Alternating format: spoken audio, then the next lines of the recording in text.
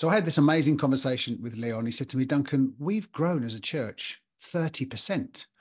And I went, wow. And he said, actually, last year, we baptized more people than ever in the history of our church. And I said, well, how many is that? He said, Duncan, it was one a week. It was 52 people. So we sat down and started having this conversation about how that happened. And it seemed to focus around the kind of principles that we talk about as a network. So Leon, give us a little bit, before I dive into those principles, these 5 different principles that we talked about, that I'm so looking forward to these guys hearing about. Give us a little bit of real brief potted history about where, because your church has changed names, it's changed locations, it's grown. Give us a bit of a potted history about you and the church. Sure. Yeah. It's great to see you all, guys. Thank you so much for giving up your time this afternoon. The church began in 1979 with, long before my time. I was but a boy in 1979. But there was a woman that had a real passion to see a church in our community that was outward focused, that was passionate, etc. And so she started it, and just thinking of Peter's story there, she started in her house. Group of 12 people came around. It then started to grow, went into its first building in 1981, outgrew that, came into the building that you were in here, or the kind of back block and the front block of that, in 1984, 1986, and started to grow really from that point. And I think we've always been an outward focused church in terms of our community work. But I think a Sunday morning has often still been around about Christians, and then when I came in 92 as the assistant pastor, took over leading in 2000. And I've always had a real passion. I mean, myself and Duncan, we worked together in a Christian ministry over 35 years ago called Salt Mine. And so I've always had a heart to want to communicate the gospel to people, really. And so I think for me, I love the outward focus of the church. But our Sunday still was about Christians, really. We were known for our worship. We were known for our teaching. And I just kind of sensed several years ago, that's great. And all of that's great. But what would it be like if we gathered around a vision of reaching people? Do you know what I mean? Not just in our community work out there, but actually seeing Sunday as part of the extension of that as well. So I think we've kind of been on this journey for a long time. And I think meeting people like Andy Stanley and North Point has given us some language and some approach. We're very different stylistically than them, and that's great. That's what I love about the network as well. But I think it's just that kind of gathering around that vision. And the way I describe it, and you probably heard this as well, in the Old Testament, there was a story in the wilderness when the children of Israel, all in their tribes, they all camped around the tabernacle. And it's like, that's what happens in church. There are tribes that all camp, and the tribes are trying to get into the center. And so I look at it that, like, there's the worship tribe, that music's so important. We need to sing more songs on a Sunday morning. You've all heard that. Great. Prayer and the prophetic, that's really important. That needs to be at the center. Social action needs to be at the center. Fellowship needs to be at the center. And all of these different voices you will have to contend with, because they'll all want to push into the center. And I think what I realized several years ago is that if I just respond to all those voices, we're going to get nowhere. And actually, we decided many years ago that at the center of our church is Jesus, but the center of our church is Jesus's mission.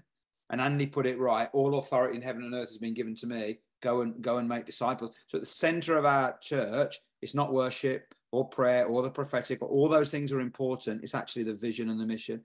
And I think for us, when we started to actually try and help people focus around that mission and be aligned around that mission, that's when we started to grow by reaching unchurched people. And last year was the most people we baptized in a single year, which was great. And many of those were unchurched people. In fact, some of them the stories were amazing. They came to us via YouTube, via the website, via social media, via crisis in their life, via invitation from Christians in the church. And it was just so encouraging, really. And I think, obviously, all of that, none of that is a substitute for God's Spirit, for God's presence, for prayer. All of those things are given. They're all so important. But I think for us, it was when we aligned everything around this vision and mission of creating a church that unchurched people want to come to. And I think the 5 foundations Duncan's going to talk into today, they just give us some language for kind of what we were trying to do anyway, but maybe wasn't clear. And I think in the last few years, it's just become more clear to people in the church, really. So that's a little bit of a history, really. We're now one church in 4 locations, well, 5 if you include online as well. And we're experimenting with microsites, which we call in little communities. So we've got one in Bromsgrove, one in Hagley, one in Clibbery, which is about 45 minutes away from where we are. And just loving the journey of that, really. But again, the heart of that is we want to create a community where unchurched people want to be a part of. And that's the kind of journey that we're on. Mate, that's so helpful. Listen, I want to take us back to something you said, because I think it's key. You said, obviously, the heart of our church is Jesus, but more than that, it's Jesus and his mission. Yes. Because again, most pastors you talk to, they would just say, Jesus is the center of everything. Yeah. And Jesus said, the reason I came to planet Earth was to seek and save the lost. I'm like one of those bowling balls with a bias on one side. Put me in a room with 100 people, I'm going to hunt out people who are far from me and lost and go into a lost eternity. And if the church was only to adopt that, it wasn't about the insiders, that you walk into a room and there are outsiders, that we have this bias towards them.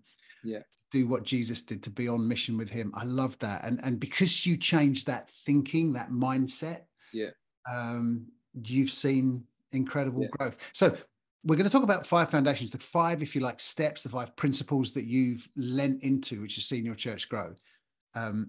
But are you telling us some principles here that we can follow? Are you giving us some practices?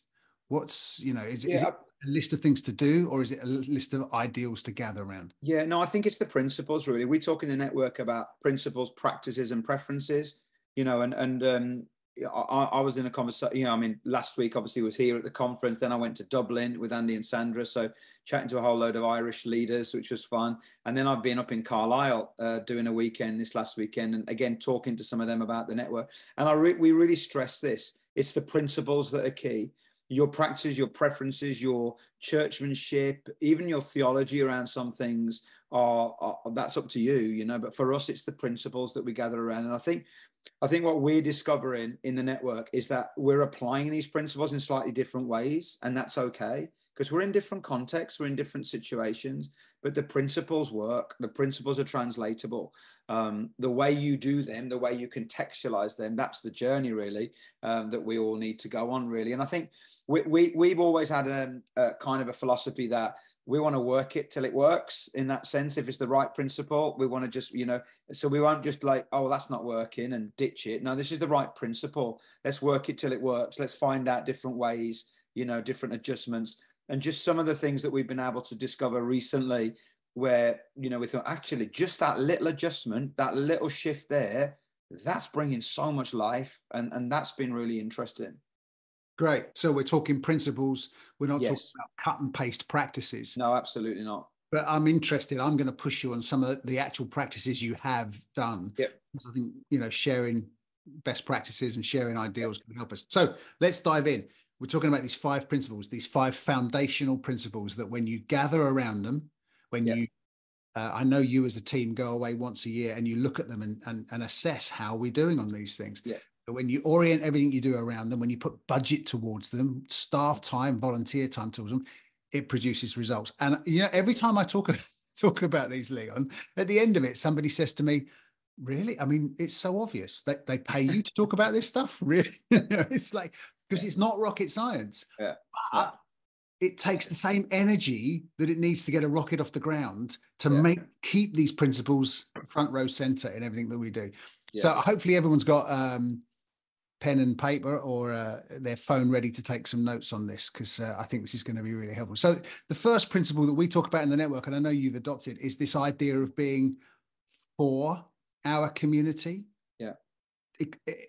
Explain what that means for you. I think this was really helpful language to us. I think we've always been a community focused church. We've always done stuff in the community, but I think that really subtle shift of we want to be a church for the community. So for us, I did a breakout on Tuesday, you might have been to, with Ali as well. We don't talk, we used to kind of want to be the best church in the community. Now we want to be the best church for the community. And that's different. It's really, really different. And so I think that means that we do things for our community, even when there's nothing coming back. I think often churches do things with the idea of it will help get them into church. Now, again, the balance there is that we love our community in such a way we want to serve them, but we also love them in such a way that we do want them to meet Jesus as well. So there's always a little bit of a tension there. But for us, it's been really liberating. So when we're like going and switching the lights on, I mean, this year actually we're paying for the switch on of the lights. Our town has hit real financial difficulties, and so we went to them, and it's going to cost us 10 grand, and that's okay. That we're going to invest that. You know, we don't want them. We don't necessarily need the community to know that, but we know that we're for our community. That's not going to necessarily bring anyone into our church, but that's okay. As we've adopted this kind of principle, being for our community, we're looking for opportunities that we can serve. We're looking at opportunities that we can be involved. We're looking at opportunities that we could, like our young people went and cleared up the litter and painted the park benches in our community over the weekend. You know, community groups were sharing social media about our church doing that. That wasn't us doing it. The community was saying it. When they know you're for them, actually they become for you as well. You know, and so we are finding people coming into church more now. But it's not because we're kind of saying we're only going to do something if you come in. We're actually trying to presence ourselves more in our community. I mean, Mehmet, who's a friend of mine, who's a Turkish guy, he's a Muslim. He owns the Grill, which is a restaurant right by the church. And when there was the earthquake in Turkey and Syria, I went in there so much, you know, and I prayed for him. He asked me to pray for him. We raised money for him. They were blown away. Do you know what I mean? They says, you're all Christians and you're doing this for us. He was blown away, you know, and actually we've become friends, you know, and you know, and there's just some of that sense about being for the community, I think is really important. And then it gives you those opportunities. We build bridges over which Jesus can walk. But the reality is that the disconnect between church and our culture is maybe as wide as it's ever been. And we've got to find ways to build bridges over which Jesus can walk. And I think for us, the more we've become for the community, actually the community is kind of more for us as well, really. So that's the first principle. What that looks like practically for us, classic things like food bank, you know, other things. We have a furniture project. So I think last year we had about 80 families that have received free furniture from us. And so we find people in need and then we just like take them furniture, you know, donated and then blah, blah, blah. But also other things like your warm welcome spaces. We also use our building a lot. So a lot of community groups use our building. That gives us opportunity. We're a blood donation centre. So there's often people lying out in the auditorium having blood taken out of their arms. There's quite a lot of blood spills. So that's a little bit of an interesting clean-up job before Sunday. But again, people have come to church on the back of that. You know, I had a lady that she came in to give blood and then she watched us online as well after that and then started coming, you know, and so it was through the giving of her blood that she kind of came, really, you know. So again, all of these opportunities, and again, context is everything. You might not be in a context where you can do that. Find opportunities to be for your community and your community will become for you as well. And eventually, ultimately, I think for Jesus as well. And we ask these questions that Andy asks these questions, Andy Stanley. Does your community know you're there? Are they glad you're there? And are they better off because you're there? And that's really quite challenging to us. You know, do they even know we're here? Are they glad that we're here? And are they better off because we're here? And that takes a long time. Those questions are so yeah, they're great. Andy said to me that when they first came across those questions, they asked that, does that community around North Point, does it know we exist? Yeah, so Andy's one of the fastest growing churches on the planet. They have, you know, 6,000 or 7,000 will turn up on a Sunday morning to that one campus, and they have 8 campuses around the city.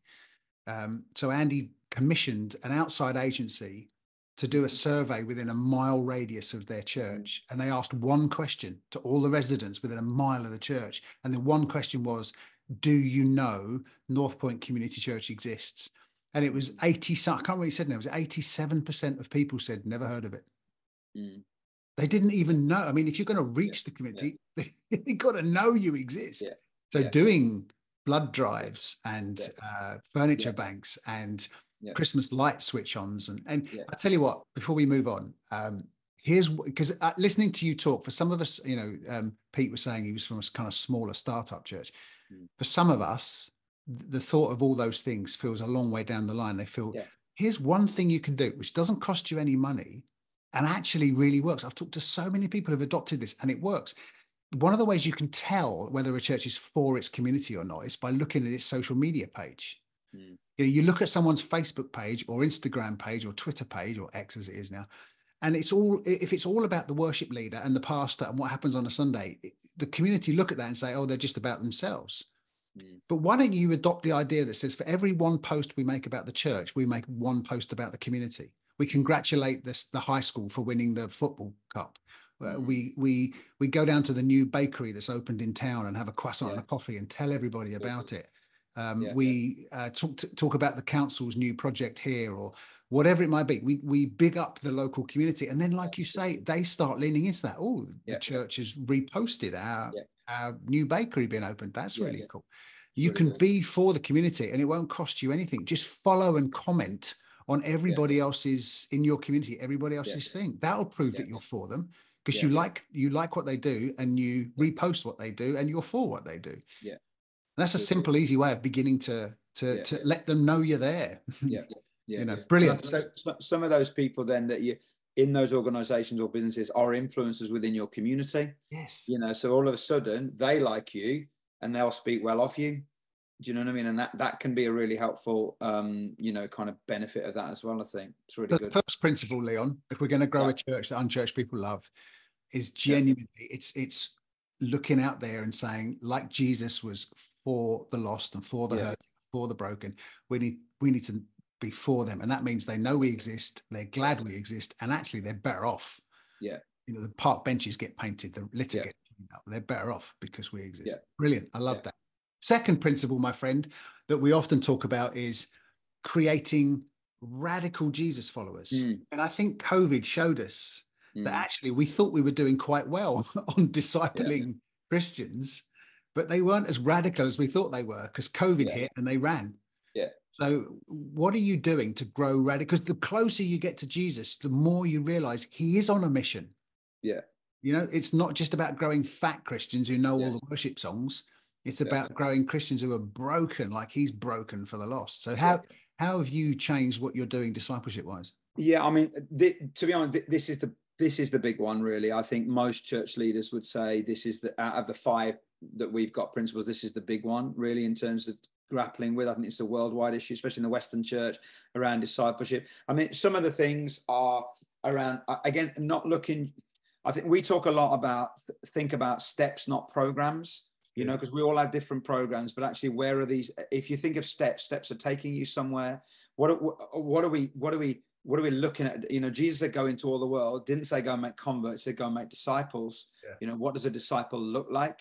I like the John Mark Comer language, to be with Jesus, to become like Jesus, and to do what Jesus does. I think that's really simple, and we're trying to gravitate. Actually, that's what someone who's a Jesus follower is. They want to be with him, they want to become like him, and they want to do what he does. Then the reality is, or the hard work is, what does that look like? And I think some of the things we're learning is that the quicker people can get involved in mission, actually the better the disciple they are. I think often we think about discipleship is that right now they're not, they were a non-Christian, now they're a Christian, now we need to get them to become a deep Christian. The more we can put them back into mission, because they're the ones that often got a mission field right there. They've got friendships and relationships. And so a friend of mine called Steve, who got baptized 2 years ago, really unchurched guy, he's been he's been on Alpha. He's baptizing the guy that he's brought through in 3 weeks' time. So it'll be 2 years to the day that he got baptized. He's baptizing another young fella. Well, he's grown in his discipleship, not just because he's learned a lot of things about God, but because he's in the mission. So I say that's one of the things that we're learning. And I think the other thing then is to think about all of this stuff. I think reality is we all do as churches, we try to do too much. And so and this is not wrong. If you've got it, that's fine. We have a men's ministry, a women's ministry, we have prayer groups, we have singles groups, we have this. We have so much. And I think what we do then is we just burn out on programs. So I think for me, it's thinking about, in the whole discipleship piece, what do we want someone to look like? What is a disciple? What's the end goal? And then what are some of the steps that can help people get there? It's not a full answer, because it's a really, really difficult one to do. And I think we're experimenting at the moment. We're reviewing all of our group systems, why do groups exist? We're looking at the way we use resources like Right Now Media that we get through the network. That's been really good. So a lot of our groups are doing those kind of courses. And again, we're very much in the philosophy of deep and wide, not either or, but both and. How do we stay wide okay, and outreach focus, but how do we help our people to go deep in their relationship with Jesus, be with him, become like him, and do what he does. And again, everything that we do that's a program, rather than thinking about it as a program that's disconnected, are they steps on a journey, almost kind of a pathway. So we're developing kind of ideas around people pathway and all of that kind of stuff.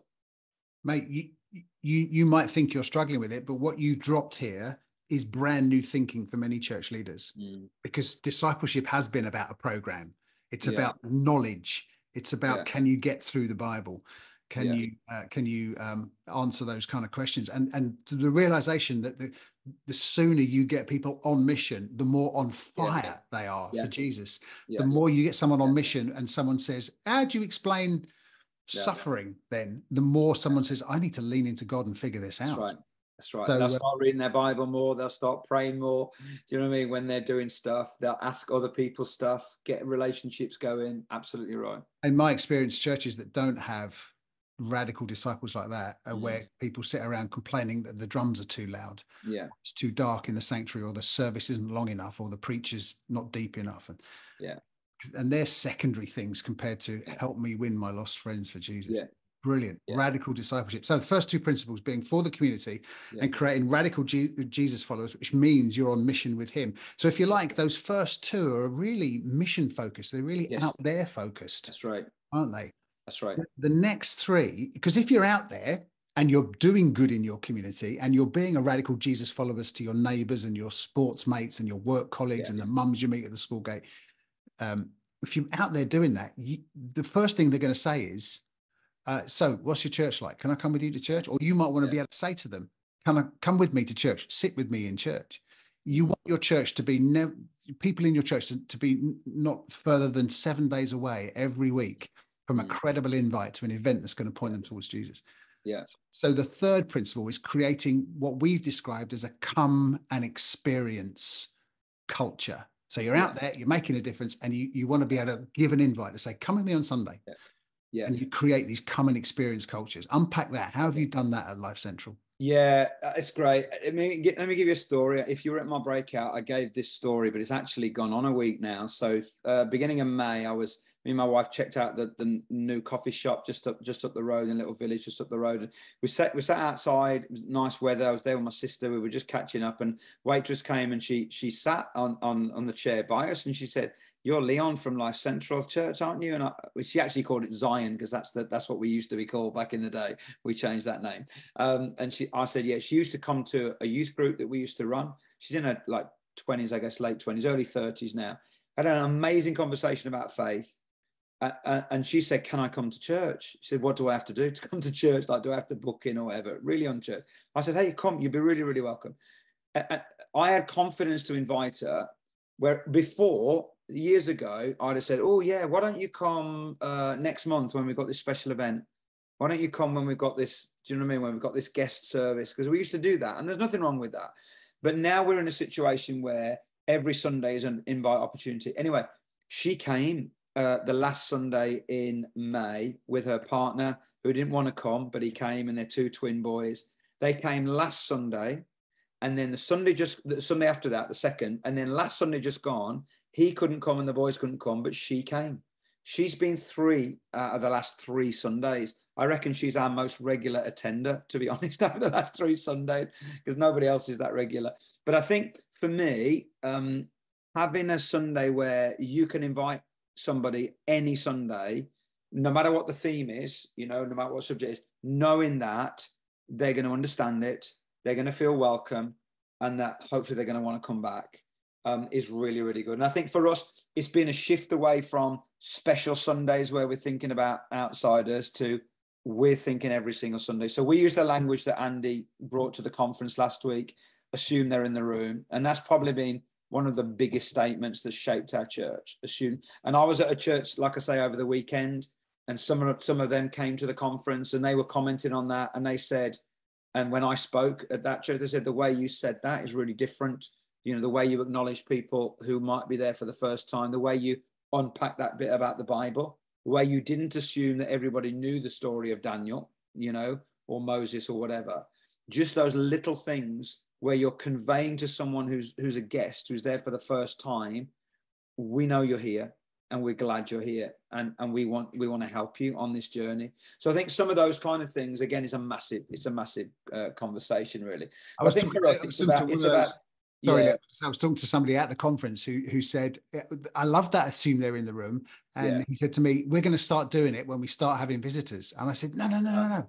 Do it now, even though you haven't got visitors, because it'll give your people confidence yeah, to invite their friends. They'll know if I invite my friends, they won't speak churchy language. They won't speak insider language. yeah. They'll actually speak the kind of language that my friends. So they'll start inviting." And he went, "I've never thought of that." Yeah. And I think it's also, you speak to who you want to be there and who you Yes. see being there, not necessarily who is there. Good. And it is hard when we started doing it, the whole, we call it like the flight attendant bit that we do at the start of every service. Hey, you're going to be with us for 65 minutes. If you need the toilets, blah, blah, blah, blah, blah, all of that stuff. When we started doing it first, and people were like, we doing? Like, we all know where the toilets are. But we're speaking not to those who are there specifically. We're speaking to those who we want to be there and who we see like almost prophetically will be there. And if you keep doing that, then eventually they will be there. They really will. One more question on this before we move on to the last two of these 5 principles. What would you say is your win for a Sunday morning when you're putting the service together, when you're thinking about the sermon, when you're talking to your teams, the worship leader, the guest services people, the welcome teams, the kids teams, the youth teams? What would you say is a win for a Sunday? Yeah, we've had different language for this. I think we're probably looking at reshaping the language a bit. It's going to be around our kind of goal. Our win for a Sunday is to create such an experience that everybody who comes, wherever they are on the faith journey, will have an encounter and will want to take their next step of faith. Love that. So it's really, it's not just about the unchurched, because we're not a church for unchurched people. Yeah, that's really important. We're a church of church people that want to reach the unchurched. Yeah. And that might seem like semantics, but it's really important. We do what every other church does. We have baptism, we have communion. Do you know what I mean? We talk about, we sing, we pray, we do everything that every church does. Church of church people that want to reach unchurched people. So it's a very subtle, but it's really important. I think our win is that everybody who comes has an encounter with God and that leads them to want to take their next step on their faith journey. So for an unchurched person like my friend Jen from the coffee shop, I wanted to come back. Now she's been 3 weeks now, which is great, but do you know what I mean? So she's come back. So that's a win. So for me, that's a win. Somebody might come and give their life to Jesus, like my friend Steve. He came for weeks and weeks and weeks. And he just kept coming back. And then one Sunday, he gave his life to Jesus. But the win wasn't just that. The win was that he came back.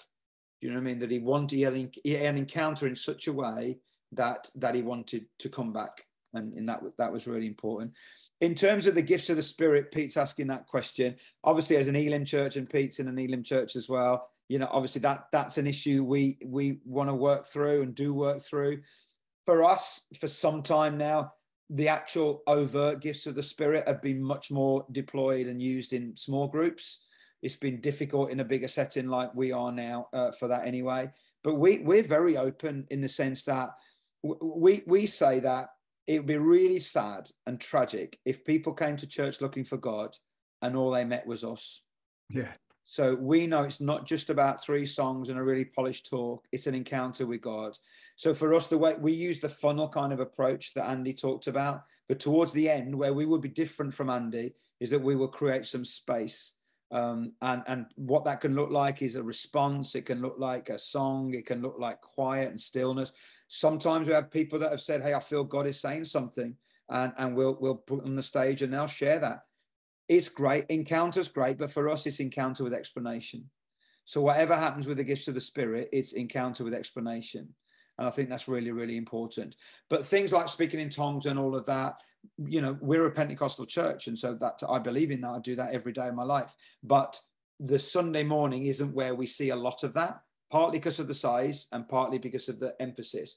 But we have a midweek. We've got a midweek tonight, actually, where we'll be a lot more open in that sense and a lot more focused. Although even in our midweek, which we've always assumed is for insiders, we're seeing more and more people who are not yet Christians coming there as well.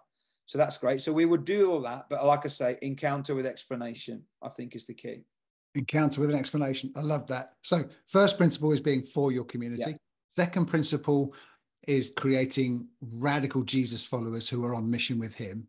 The third principle is when you do that, people are going to want to come to church. Yeah. And therefore you create an experience where they come and they encounter God, but there's a level of an explanation that goes with it. And you're assuming unchurched people are in the room. Love that. The fourth of these five principles is prioritizing the next generation. And I know that's important to you guys. Why is prioritizing family ministry? Why is prioritizing what you do with the under fives and the 5s to 11s and the teenagers and the young adults? Why is prioritizing that important for the growth of Life Central? And what does prioritizing look like for you? Yeah, I mean, there's lots of reasons why it's important. The number one for me is a missional. It's that actually many people come to faith in Jesus under the age of 18. I think it's under the age of 13 statistically. And so actually, in terms of a mission field of helping people, our mission is helping people find and follow Jesus.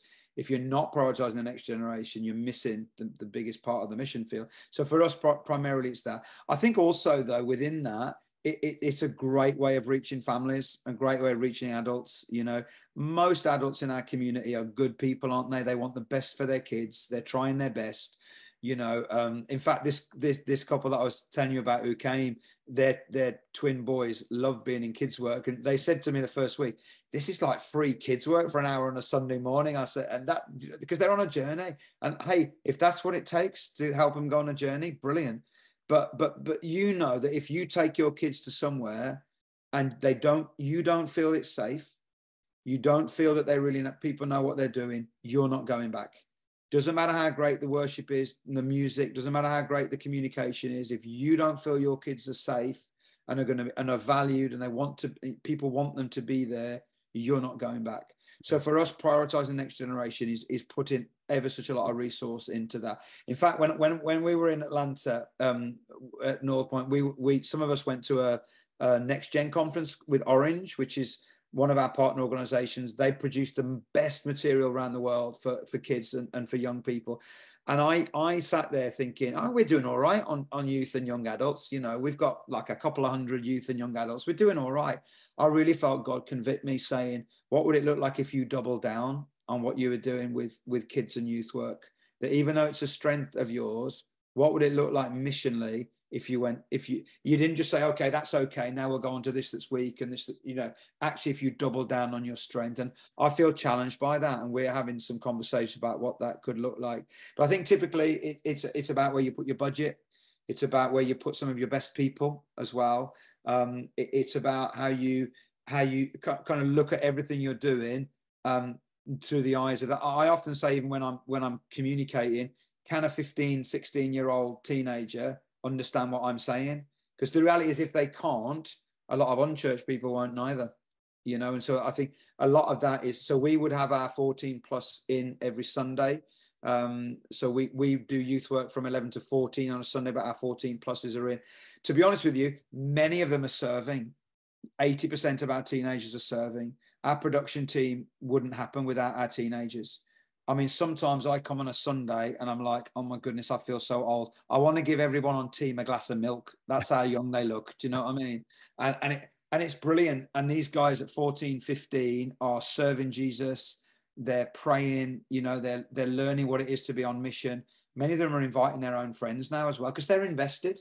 I think when our teenagers are invested and they're not just, you know, fed, but they're actually invested and they're contributing, they start inviting their friends as well.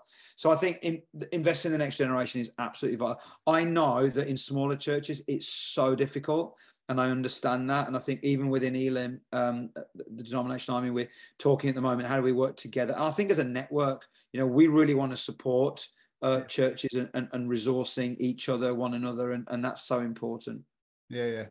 I mean, I've often thought, kids, you know, mum and dad drag their kids to school 5 days a week.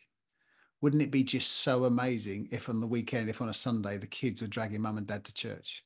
Because they've turned up once or twice, they've been invited, and it is so amazing. Yeah. They say, mum and dad, I don't want to go to Granny's this weekend. I don't want to go to the beach this weekend. I want to go to church. My friends are there. It's so much fun. I know, Andy, I mean, you and I were in Atlanta a couple of weeks ago, and when you walk around their kids ministry areas, I mean, it's like going around Disneyland. I mean, they've got a Disneyland budget, so we can't replicate that. I get that.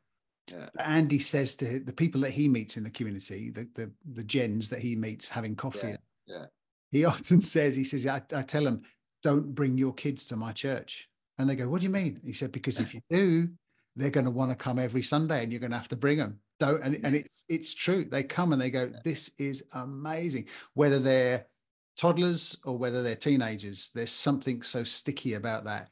And part of the way that North Point has grown, part of the way your church has grown, is investing in that younger generation, because they bring their parents. Absolutely. Brilliant. Okay. Absolutely. So that's the fourth of the 5 principles: being for your community, create radical disciples, so that there are, not just programs, but there are clear next steps in everything that you do. Come and see Sunday morning experience. Prioritize the next generation. And just on that prioritizing the next generation, I've been doing this for 20 years. Every time I'm in front of a group of church leaders and I'm teaching them about church, I always say to people, can you put your hand up? And I won't do it now, but can you put your hand up if you became a Christian? Oh, look, balloons. Put your hand up if you became a Christian in your before the age of 20, in your kid or teenage years. And it's always 85, 90% of the audience that put their hands up. And I always think, if that's the case, if we were a business and that was the area we were getting most traction, we would put most resource towards that. Why are we not putting 80 or 90% of our budget and our time and our effort towards that? If that's yielding the best results, I think this day and age, with our culture the way it is, it's more important than ever to invest in that generation. Absolutely. Tell us a little about, again, talking to church leaders, and I think some of the people that are with us today, one of the questions I often get asked is, but how do you find really good materials? What do you use that doesn't burden your kids and youth workers? I mean, Kemi's just asking that question, and Kemi, I'm asking one of the guys if they'll post a link to Orange. Orange is the partner organization that we as a network work with. It's American. Some of the videos, we had that whole pushback, they're American voices and all of that. The reality is, most of your kids are listening to American voices every single week. Honestly, they know what a shopping mall is. Yeah, they do. They know what a sneaker is. They really do. I might not do, but they do. And the reality is, it's the best material in the world that we've found, and we've used a lot of different material as well. And I think what it does is it enables our practitioners, our youth and kids staff and volunteers. Maybe they're all volunteers. We have lots of volunteers that teach our kids. It enables them to focus on loving the kids, caring the kids, building relationships with the kids. They don't have to spend their time putting loads of stuff together. Now they have to look at it. They have to contextualize it. They have to do a little bit of work with it, but it's such a massive help. And I mean, we've got the resources where our guys could write the material, but they say, no, please don't let us go back to those days, because we are so much more effective, when we can take the material, contextualize it a bit, make it us, leave some bits out, add a few bits in, but we've got the bare bones and it's really good. The other thing is that we put all the videos out on YouTube, and I know my granddaughter watches it all. Do you know what I mean? And I brought Ollie the Owl thing from Atlanta, which she sees every week. She's 4. She sees every week this kind of little owl thing on the TV. It's just all that kind of stuff, really. It's so, so good. So that's some of the resourcing things. And Chris has just put in there, Kemi, Think Orange. You can have a little look there. But the network, we have ministry area coaches. One of those is Ivan at Andover Community Church. And again, our guys, Sam and Harvey, our kids and youth guys, part of the great thing about being a network is that we want to help each other. Yeah. So often our guys will talk to other people in the network. Hey, what are you doing with this? How do you handle holiday clubs? How do you handle, when you go away for weekends, all that kind of stuff? What have you found that works well coming up to Christmas? And all of that kind of sharing of ideas and resources is really, really good. That's great. That's really good. Thank you. Final one. Yes. And again, it's going back to this idea of being on mission. Yep. How do you gain, train, and retain volunteers? Yeah. If you ask any church leader these days, they'll say, we haven't got enough people. How do you get new volunteers, keep them, retain them, and train them up? Because it's such an important thing. Because if I came to your church, Leon, I would, like I've just done, I would call it your church, until I put on one of those T-shirts that you have for a Sunday morning and start, then all of a sudden it becomes my church. And you turn consumers into co-owners through volunteerism. They own the mission that you own. So volunteerism is so important. Serving is so important, but it's an eternal battle for church leaders. I can't get enough people. I don't know how to train them. And if I get them for a couple of weeks, they've gone and I can't retain them. So how do you gain, train and retain volunteers? I think there's a shift that we have to make in our heads and hearts as leaders. I mean, even in the language that we use about gaining, training and retaining volunteers, it kind of falls short a little bit, because it can make it feel very transactional, like I want you to do something for me. The big shift I made I made this shift when it came to giving, like financially, like years ago, is that I don't want something from you more than I want something for you. And so I want to speak about giving and stewardship, not just because I want money from you, but because actually this is a discipleship thing. And it's the same when it comes to serving and volunteering. It's not that I want something from you, I want something for you. In terms of discipleship, I don't think you can have a fully formed disciple who's not serving, who's not giving. Do you know what I mean? I just think they're part of what it is to be like Jesus and do what Jesus does. Jesus came to serve, not to be served. So I think for me, it's a shift in my head and in our heart to say, actually, I want to find a place for you to serve because I want something for you, not just I want something from you. I think that's really important. And that's not just semantics, and it's not manipulation. It can be, but it shouldn't be. And I think that's really important. And I think then structurally, and one of the things we've done in the last few years, I have to say, it's one of the things that I think is the best thing we've done in the last few years. And this is not to do with me. I initiate the idea, but I have not had anything to, this is all Andy Hancock, one of our staff here. I came back from America a few years ago and thinking, we're struggling with this whole area of serving.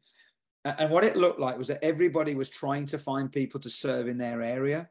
So I need you in the kids team. I need you in the worship team. I need you in the production team. And it was a bit of a smash and a grab, really. And then somebody half decent comes through your church. Do you know what I mean? And all the ministry leaders are, on top of it, really. And actually, there's a church that in America, it's not North Point, but they run a thing called the Dream Team. And I came back and talked about the philosophy behind this, and all of our guys hated it just because of the title. That's so American, the Dream Team. So I said, well, let's think of a better title. And we couldn't. So we went with the Dream Team, been the best thing we have done ever in terms of this. What does that look like? When you join the Dream Team, you don't join the worship team or the production team or the kids team. You join the Dream Team. So basically, rather than your kind of group being up here, it's, hey, you're joining the team that's helping to make this dream become reality. So what that's done is it's given cohesion. It's meant that we've got like systems and structures. So we ask people to sign up for a year. We do a little review process. How are they doing? Do you know what I mean? So that, because we want to communicate with for you, we're not just want something from you. We have a Dream Team party every year, which is one of the highlights of our year, where we just have a lot of fun. Do you know what I mean? And we just celebrate. We give awards out, some fun awards, whatever, just all kinds of stuff. Honor people, tell stories. This is why you do what you do. And then everybody feels they're part of the mission. Everybody feels they're part of the church. And then out of that Dream Team, you find your tribe, you find your space. And then, so when I stop, like I'm a musician, when they tell me I'm too old, which they did several years ago, so I'm no longer playing now, I might be out the worship team, but I've not left the Dream Team. I'm still in the team. Help me find somewhere else to serve. And it's been the best thing that we've done. So a few Sundays ago, I wasn't here. I was out speaking somewhere else. They did a Dream Team Sunday, cast vision for it. At the end of the service, there was like, hey, go and check out where you could serve. I mean, the guys signed up 50 people to join the Dream Team that Sunday, which is phenomenal. That would have taken us like 6 months. Do you know what I mean? We're short in kids' work. Anyone help us? We're short in worship. We've changed all that. We don't do any of that now. We used to. We don't do any of that. We say, this is important for you. And hey, if you're not yet a follower of Jesus, you can serve as well. We've got people who aren't Christians who are serving on the Dream Team. We just find the right space for them. But when they sign up for the Dream Team, that it's almost like this. That's a step. and then the growth that comes in them is absolutely huge. So that's one of the things that we do, and we willingly share any of that with anybody. We're learning. It's early days, but it's been absolutely brilliant. So you've now got 50 more people in your church who've moved from being consumers. Yeah. Just turn up, bring their kids, and consume whatever you deliver to co-owners. Yeah. I saw on Facebook another day, this fella saying, I'm really excited. He's a brand new Christian. I'm excited. It's my first time on Car Park. Do you know what I mean? And he's really excited, you know, and he's like, again, it's that sense of identity and belonging. People want connection. People want community. They want to feel that. We used to say to everyone, if you want to find community, join a group. We probably now would say join the dream team. Yeah. Groups are important, and we're trying to figure that out. But we probably are shifting a little bit. We think people are going to find community more when they're in a dream team and they're doing something, you know, than sat around talking about the Bible. Important though that is. So we're just trying to figure that whole shift out, really. Leon, it's been brilliant. 5 principles being for your community, creating radical Jesus followers that are not just getting fat Christians, but they're on a mission. Creating a common experience culture, so you're never more than 7 days away from a credible invite for an unchurched person. Prioritize that next generation, and gain, train, and retain volunteers. And those are the principles you've gathered around for years now. They're the principles we teach in this network, and because you've done it, you've grown, which is phenomenal. Can one other, if anybody's got, we've got about 5 minutes, anybody's got another question, but either unmute yourself or stick it in the chat. But Pam's asked a question, which I think is, again, a question lots of leaders ask. And it's this, Leon. I get what you're saying. How do I get everyone on board?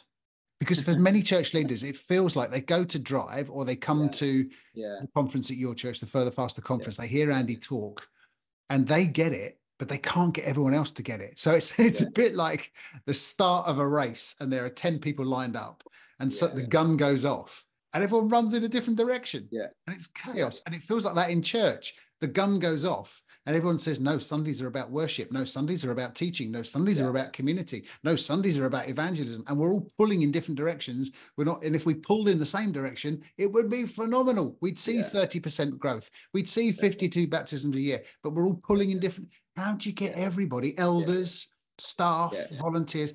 How do you get them all pulling in the same direction? And what do you do when someone wants to pull you off course? It's a great question, and it's really hard. I think you've got to give it time. It takes some time. And I think for me, you know, I use the same phrase I think Andy used as well, about concentric circles is key. So who's in that tight center circle, you know, whether it's your elders, your leaders, staff, whoever, and then think concentric circles. Who are then your next circle of leaders and influencers, and then maybe your members. And if you're thinking concentric circles, and try and cast the vision, it's the why behind everything, you know. So if I just say, oh, we're going to do a thing called the dream team, it's like, oh, but you have to talk about the why behind it. And that has to play out first in your circles, in your smallest circle, and then moving out there. And I think as you move out further into the circles, you don't need as much detail, but you need the relationship and the detail in those smaller, tighter circles. Every time I've tried to bring any kind of change outside of that process, it's never worked well. And again, it's not a fail safe, you know, it's not a guarantee, but it is a guarantee. If you don't do that, it won't work.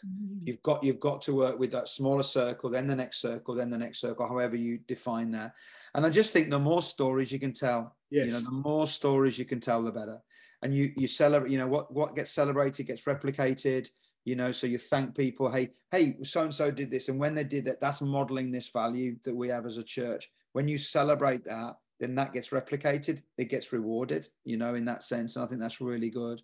And I think modeling it yourself as well is really important, you know. Really I've seen you do that. I've seen you on a Sunday morning when I've watched you. I've either been in your church or seen you online. You know, when someone gets baptized or someone tells their testimony, you stop before you push on and you say, listen, if you give money to this church, or if you serve in any area of this church, you're part of this person's story. That's right. Part of the reason why they've got to the place they've got to is because you were on car park duty and you made sure people could park properly. And so you do that a brilliant job bringing people, but that's the way to bring alignment, bringing people back to why we do what we do Sunday by Sunday. Absolutely. Listen, our time is through. thank you. This has been so, so helpful, so rich. Feels like we've just scratched the surface, but it's been great. I am so glad you have dropped your email address in the chat. That's very kind of you. Yeah, if anyone wants to follow up conversation, please drop me a line. Love that. We'd love that as well. So I'm going to ask you to do one more thing in our time we're through. We represent so many different churches from all around the country here right now. Would you take a moment just to pray for us and our church? Yeah. We've bitten something at this conference. We've caught a bit of a virus. Yeah. And like Pam says, we've got to go back and align everybody behind it now. So can you pray that God... Would love that. Would love that. Yeah, let's pray. Father, I thank you so much for just the joy of spending an hour together, and just, Lord, the technology that enables us to do this is amazing. God, I pray for these people, and Father, every one of them is in a church, in a community somewhere.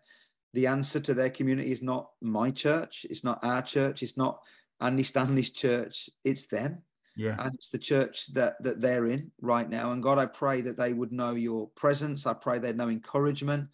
Lord, I know that they'll be facing challenges like I am and like we all are. But God, I really pray that Lord, that there would be even something in this hour that has just caused them to just to kind of want to go on another step and to take another risk and to go again another week, and just to believe that, God, you are a God who said you build your church, and you meant what you said. So Jesus, I just want to pray over every single church, over every single community. We pray for all those people who maybe don't know the church that's in that these guys represent.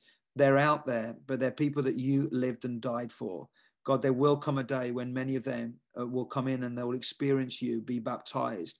And maybe, God, we can think back to conversations like this that started something that results in someone finding and following you. Makes it all worth it. So God bless them, I pray. Give them a great day and a great week and an amazing weekend. In Jesus' name. Jesus. Amen. Amen. Thanks, man.